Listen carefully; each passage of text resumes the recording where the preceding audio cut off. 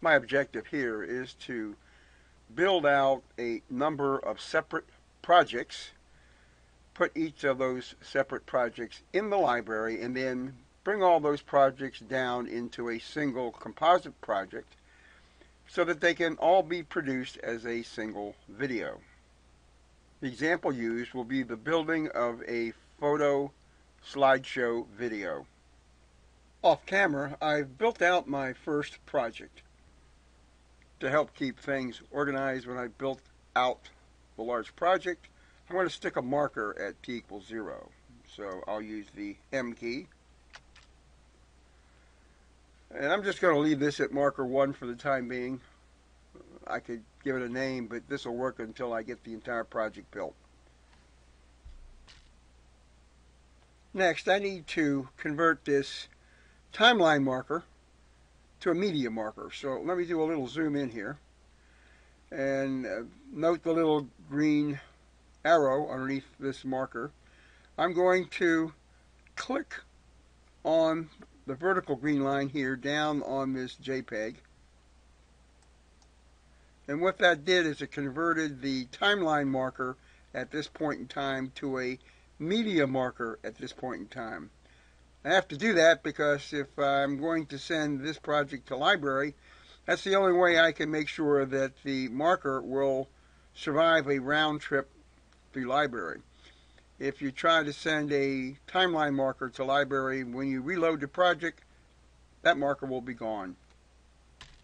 I'll use Control F9 to redisplay the entire project. Then it's Control Shift End key to select the entire project. Right click, add to library, and I'm going to give this sequence a name called 01. Enter key. Before proceeding to build out the next project, I'm going to test this library asset. So I'm going to command a new project, Alt F N key. No, I don't need to save the changes here. Then I'm going to right click on the project asset and add it back to the timeline. I'm going to pick the same aspect. Okay. And it's currently grouped. Control F9. And then I'm going to use Control U to ungroup what came out of library. And it looks like everything survived, including our marker. If I use Control M, the marker's there. So that project is good to go. Off camera, I've made the 4 separate projects from the 4 remaining photo collections that I intend to use in the final production. Again, after building each separate photo project, I sent each one to library. Next, I will select all 5 of the shorter projects, right-click, and add them to the timeline at playhead. I'll choose to use the same editing dimensions and aspect. Okay. Then I'll zoom out on the timeline, Control F9, so I can see the entire group project. Note that the numbers 01, 2, 3, 4, 5 correspond to the asset names that are in library, and also note that they were entered in the correct sort order. Next, I'm going to select everything on the timeline and use Control U to ungroup it.